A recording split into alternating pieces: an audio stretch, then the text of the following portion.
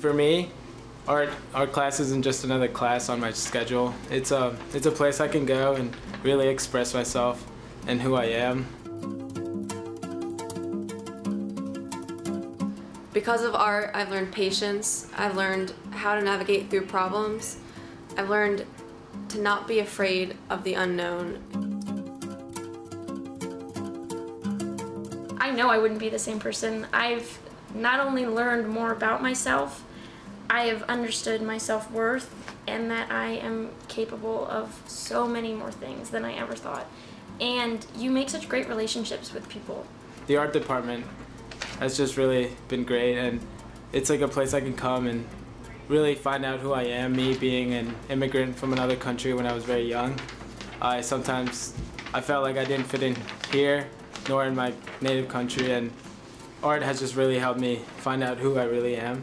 I learned how to better understand what people are going through and the challenges that they're individually facing, and also how to deal with my own problems and how to express that in a good way to people around me. Without art, I definitely wouldn't be as perceptive or curious.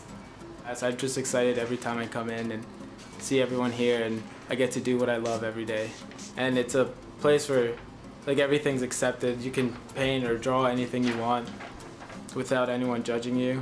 No matter what you're into, which either sports or theater or anything, it's just something you can express what you love.